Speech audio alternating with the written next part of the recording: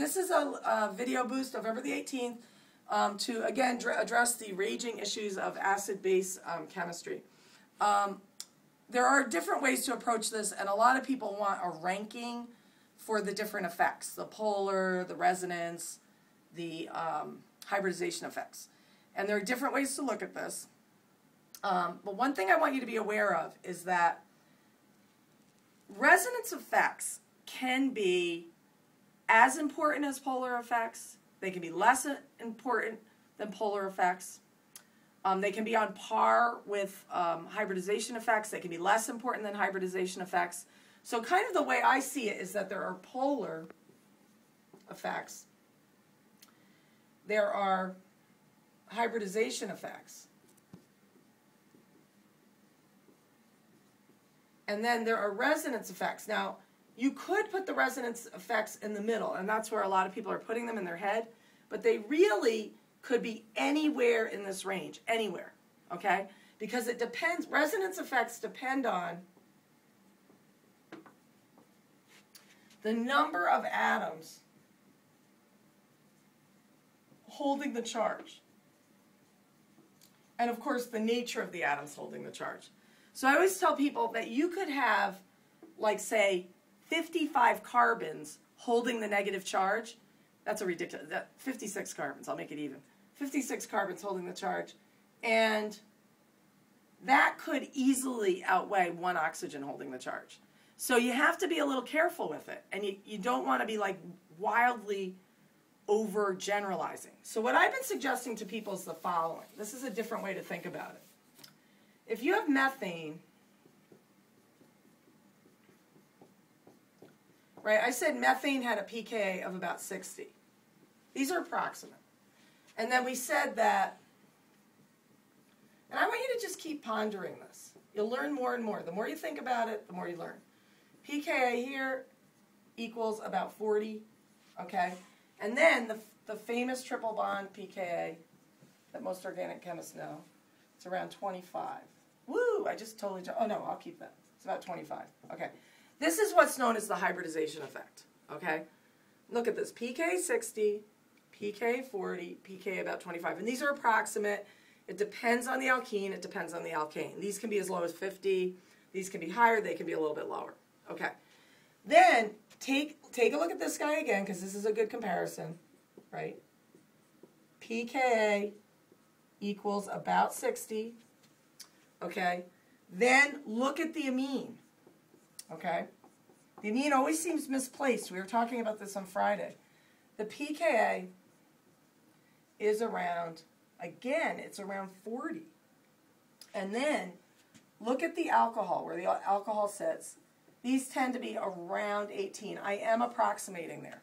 Now, look at the parallel here. I see a lot of parallel here. I don't really see, like, a wild difference between what is called the hybridization effect, which is what this is, and the polar effect, which is what this is. I don't see a wild difference. It looks to me as though when you go from an alkane to an alkene, that's about the same as going from charge on carbon to charge on nitrogen. That's the polar effect. So to me, a nitrogen is about the same as an sp2 carbon, okay? And this is different, but it's not wildly different. So realize when you're jumping down here, 10 to the 20 difference in acidity, 10 to the 20 difference in acidity. Is this really, like, should these really be ranked? I don't see that they should be ranked, okay? I think you should see there's a progression here, they are parallel, okay? And then resonance could fall in there anywhere, depending on how much resonance you have. So for example, if you had some, like, wildly resonance stabilized anion or conjugate acid of some wildly stabilized, I'm making something that has super resonance here. So say you had something like this. This has tremendous resonance stabilization. Okay, say we were talking about this H right here, right? If you pull that H off, I guarantee you, you're going to get a lot of resonance stabilization. And I will tell you, that hydrogen there is probably more acidic than that hydrogen right there, or it's very close. So the point is, it's not valid to rank. You shouldn't be ranking things. What you should be doing is when you have a problem, how's my time right now? 5 minutes, 14 seconds. Okay. Okay, so if we had a problem, just to look at one example, if we had this crazy problem here, and by the way, I still think you folks need to write resonance forms. I have concluded this after a couple of days of thinking about it and watching people working. You should not jump right into the mode where you're writing hybrid structures, because I don't think you're there yet. You need a little more work. But anyway, if I had this, like say I had this problem, just to show you that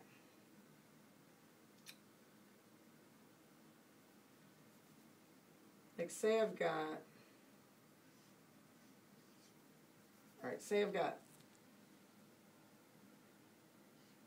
the, I don't even know if I want to put an O in there. I'll put an N in there. Okay, so say I've got this.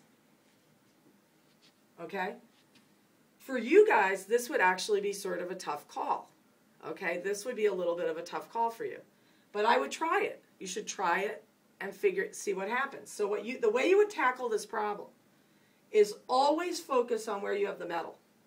Okay, so I would go right to where the metal is, and the way people are determining whether or not they have strong bases or not, it is just where the metal is. And if I take that metal off, I have a negative charge there. Now, this negative charge is special because this negative charge is distributed. So it has resonance stabilization. So this would have another resonance form that would look like this. Okay? So what you want to do is you would have this with this. You shouldn't just like immediately say, oh, polar effect, this wins. Right? That's what you would do if you had this very like rigid ranking system. That's how you would solve this problem. You just go, oh my goodness, the charge is on nitrogen, it's more polar, this wins. All right? But you really need to consider what would happen if you pull off that proton. Okay? And I want you to consider that. If you pull off that proton, you are going to get, and I want you to write these out because it takes a little practice. Write out your resonance forms. I'm not going to do it here on this particular video because it would take 5 minutes to do it. But you should do it. Okay, but I know most of you know, right, because you have been practicing, that this will be distributed all the way through here, all the way through here. Then it'll be distributed through this ring system. There are going to be a lot of carbons holding the negative charge. I would say as many as, 14 to 16 atoms are going to be holding the charge. Okay, you'll have to work it out and see. So the way you really do these problems is you look at what you get, you look at how many atoms are holding the charge, you look at what you get on the other side, you look at how many atoms are holding the charge and which atoms are holding it. But realize that a lot of resonance could trump an electronegative atom. And in this case, I would say the reaction would go in this direction just because of the gross number of carbons that are holding the charge. In other words, in my opinion, this has a higher pKa than this. Okay? And you can think about that. Okay? Now, what I'm looking for ultimately are intelligent answers. And what I mean by that is not someone just looking at it and ranking it, but somebody who thoughtfully takes the proton off, draws the resonance forms, and does an analysis. And even if you draw the wrong conclusion, does the analysis. In other words, says, this charge is on X number of carbons, this charge is on a C and an N, and in my opinion, this will outweigh it. And again, I'll tell you, it takes about 13 or 14 carbons to kind of balance an oxygen. So in this only being a nitrogen, this should be the weaker base. Okay, so I'll see you in class, and you can continue working on that. Thanks.